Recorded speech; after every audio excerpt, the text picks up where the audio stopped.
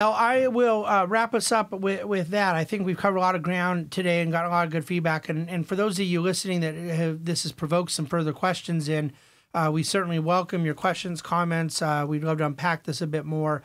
Look, we're humble enough and cognizant enough of the geopolitical volatility, currency volatility that is correlated there too, that we don't take a massive weighting in the asset class. We probably overweight most global benchmarks, but in terms of even our own kind of absolute weighting, it's a single-digit weighting for those clients we think it's appropriate for the most part, maybe low double digits for certain more aggressive clients.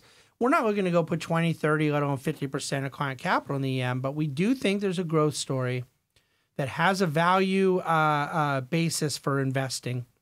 And it is fundamentally driven, and it's company driven, bottom up.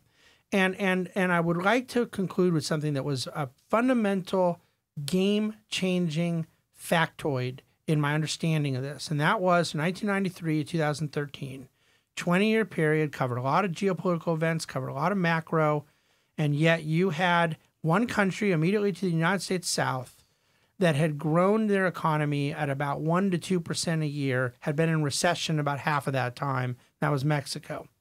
Their stock market was up 18.6% for 20 years. Then you had a country on the other side of the world that had gone through the largest CAGR, compound annual growth rate of economic growth of any country in history in that period, and that was China.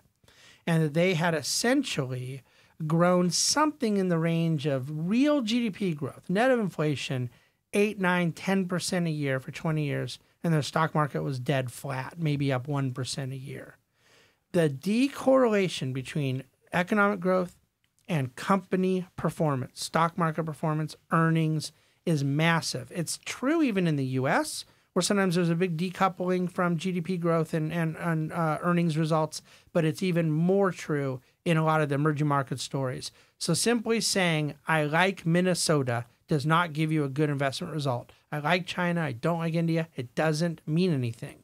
Investors need companies because the point of investing is to compound your capital around earnings growth. Earnings growth comes from free enterprise. Free enterprise is the greatest gift for enhancing the quality of life and the results of your portfolio in human history. We're glad to be investing alongside this world-changing phenomena. Thank you for listening to this week's Dividend Cafe. We will come back to you next week with all of our best ideas and thoughts about whatever we can come up with, depending on the subject at hand.